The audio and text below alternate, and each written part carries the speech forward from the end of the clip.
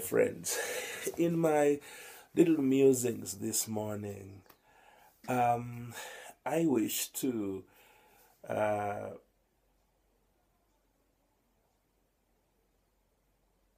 talk about something about the unsung heroes and heroines.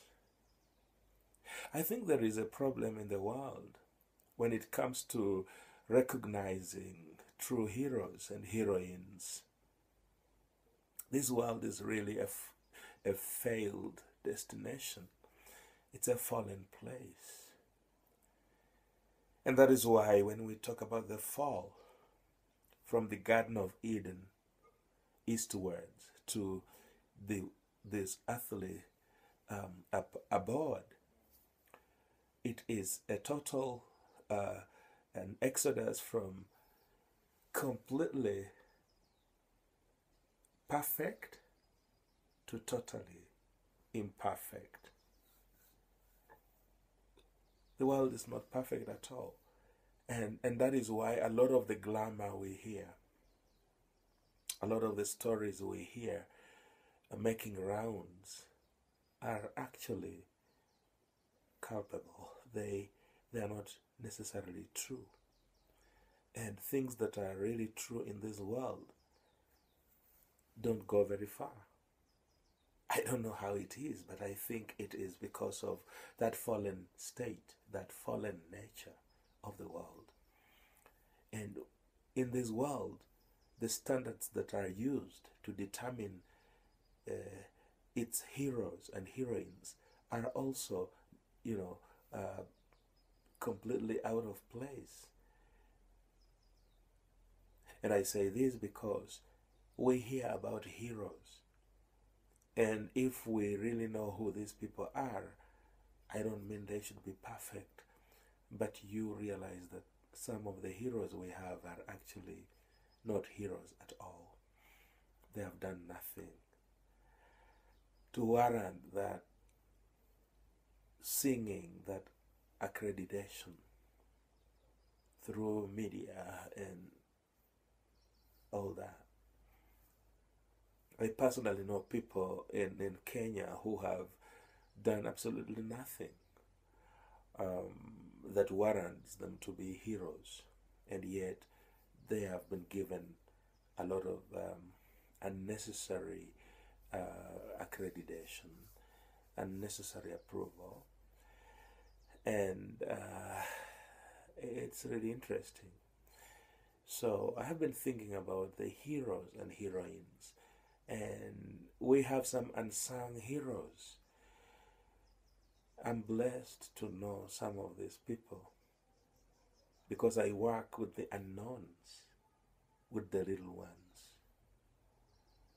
And one of them that I want to appreciate this morning, and I'll be doing this quite oftenly, will be picking people who have done things in the quietness of their time, so silently, but things that impacted upon lives. And I will talk about these people, not so that they can achieve anything, but so that really we can just recognize them, because God has given me a heart of worship, a heart that seeks to recognize good, and I try to find good in the bad. I try to wring out, to squeeze out some juices out of situations that are naturally not very juicy. And through my work, I've really managed to get the good out of bad, and I've managed to encourage people who had given up, who thought they're so bad, and who believed their report, and it worked against them. And God helped me to show them that they are not bad, that they are not being punished by God, that they are not hated, that they are not ugly, they are actually beautiful, they are fearfully and wonderfully made. And God knows why what happened had to happen in the time it had to happen.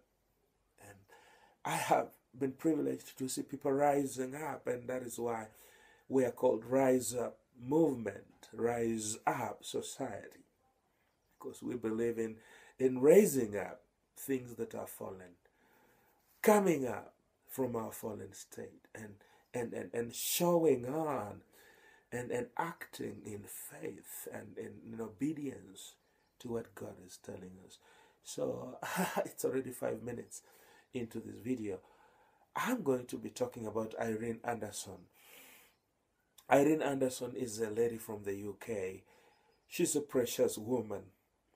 I don't know much about her life, but I know about her acts, her simple acts of kindness. Irene has been in the shadows. She has been in the background through the years, from the time we registered our little movement of Rise Up. She somehow bumped into my videos. And she is a bit erratic. When you listen to her communication, you will mistake her, because she makes these short statements that are sharp. And she will make several comments. But Irene Anderson is one of those unsung heroines. I got to understand more about her as I walked and walked through the villages in Western Kenya. She has this ability to identify some people independently and to work with them. And about, more than 10 times I have met people whom I actually didn't know existed. But she had identified these people and she had worked with them to do things in villages. And one of these guys is in Bunyore. I work in Vihiga County, I work in 5 counties in the western region. But one of the striking examples are about a guy called, I think, Isaiah from Bunyore, from Kima. And this old man was rejected by his own. And he lost hope in life. He had absolutely zero, nothing. And then we arrive there later on doing follow-ups, and we find things working for him. And we are told he got some sponsor to help with the housing and stuff. And then we got this teacher who was helping there. We met this guy who is a teacher, who happens to be a teacher there. And he told us, a lady called Irene Anderson sent money in. We did this. And I was moved beyond words, because I knew Irene. And she was a friend on Facebook, and she always supported me. But she was going overboard and reaching out to African villages quietly. I was so moved by that, and I want to mention it. Then, sorry, I can't see my little screen. And I know Irene has written numerous protest letters to the UK government. She has written to the Jimmy Carter Foundation. She has written to Obama. She has written to the Queen of England. She comes from the UK. She has written to the Birmingham Palace. She has contacted UK-Aid. She has written to Oxfam. She has contacted Safaricom in Kenya and media companies. She has done all she could to try and raise support for people. And you know what? We have these people who will, come up because the conditions are favorable at a given time, and you will hear them so passionately pursuing something, and you'll see them like on top of things and trying so hard to do stuff, but it only lasts like a week or two, and they will go back and chicken out, and they'll be quiet again. And when you try to follow up on them and hear anything about what they were so passionately about, you'll not hear much, because they're so fickle. We are so fickle, especially with Christians. But Irene has fought for many years. She has made these protests for years. From the time she knew Rise Up, from the time I have known her, she has always made protests. And they have never responded to her favorably, but they have had her voice. And I have a message for Irene. Irene, I want you to listen to me, darling. I want you to know that I recognize the work you have done.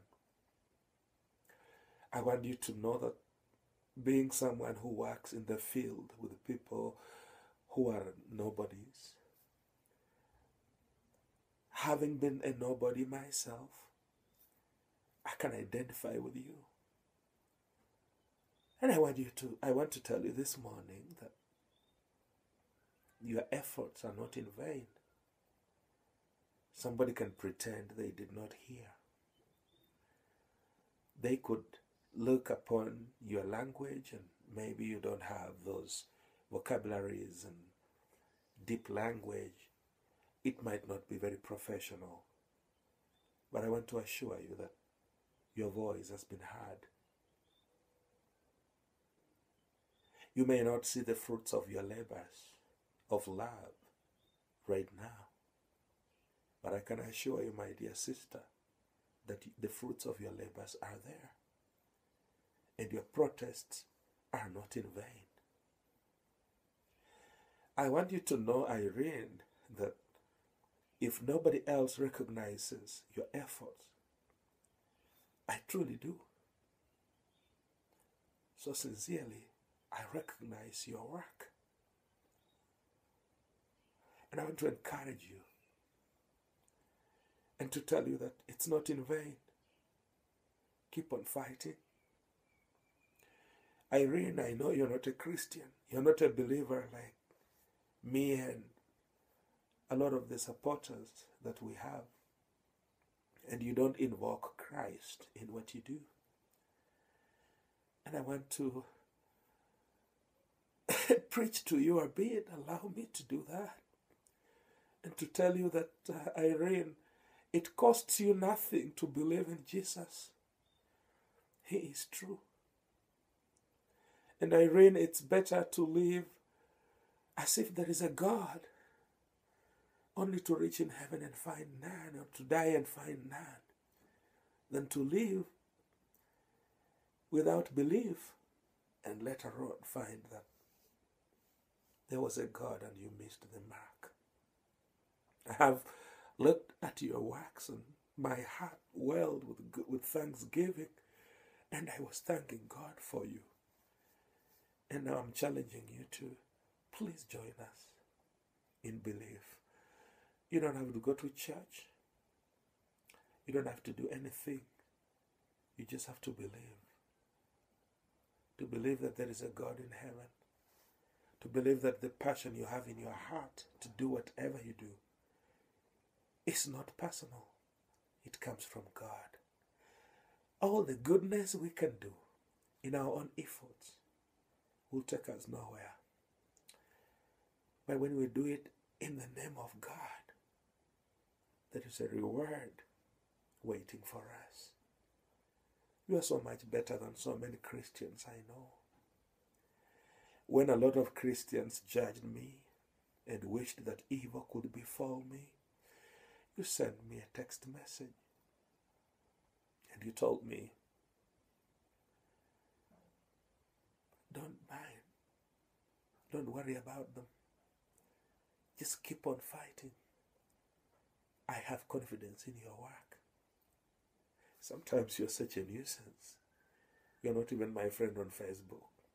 Because when I allow you to be my friend on Facebook, you keep on loading stuff on my timelines. And it becomes a bit too much because you can put in a lot more in just one day. But I want to submit to you before the world, before my viewers, that I have a great admiration for you. I love you, Irene. And I want to encourage you in the name of the Lord as I welcome you on board to tell you that God loves you, and so do I. And I want to use Irene's life to encourage somebody else. Irene is not a wealthy woman, but she is a blessing to others. And I believe from the bottom of my heart that God recognizes that, and she has her reward. Let us not be weary in well-doing, for in due season we will harvest if we faint not. Keep doing it.